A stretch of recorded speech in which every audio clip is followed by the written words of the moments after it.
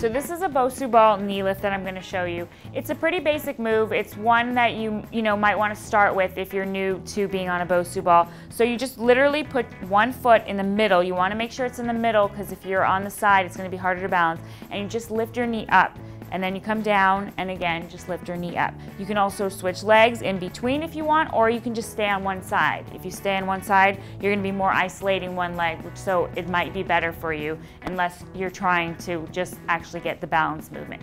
Then other things you can do when you're a little bit more advanced is you can use some weights with it. So of course you bend down to pick up weights, and then again you put it in the middle, and then you can maybe pick up your knee and do a bicep curl, or you can pick up your knee and press the weights over your shoulder.